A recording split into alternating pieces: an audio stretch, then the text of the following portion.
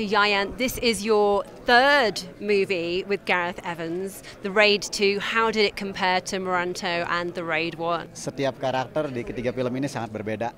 Sesuai dengan ceritanya, agresivitasnya, dan memang teknik-teknik bela dirinya. Semuanya merantau, The Raid, dan sekarang Berandal. Kita lihat nanti.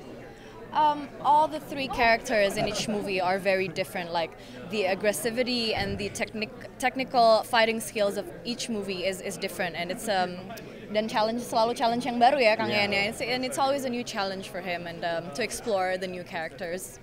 Now, can you tell us what it's like, what you enjoy most about playing Mad Dog, and can you show us some of his signature moves?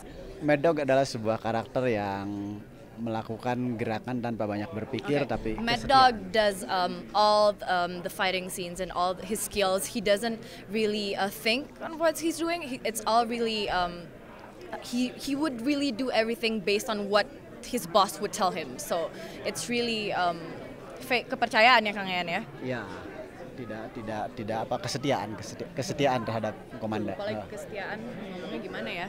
Loyalty. Yeah, so it's really he's really loyal to his boss, so he would really do anything what his boss asks him to without even thinking twice. Yeah. Can you show us some moves? Hang on.